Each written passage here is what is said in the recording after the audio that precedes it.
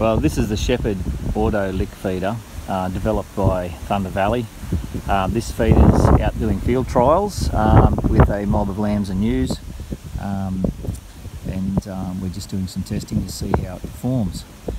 So this particular model, it's got an 18 metre feeding tray, and it's solar powered with 24 volt power supply.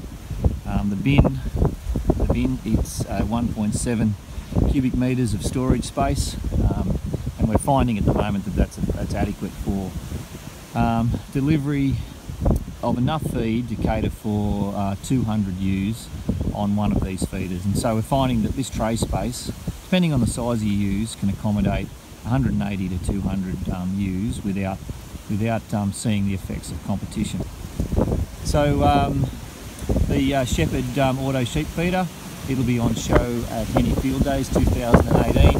Drop in and have a look and have a chat with us, and let us know what you think of the Shepherd Auto Sheep Feeder.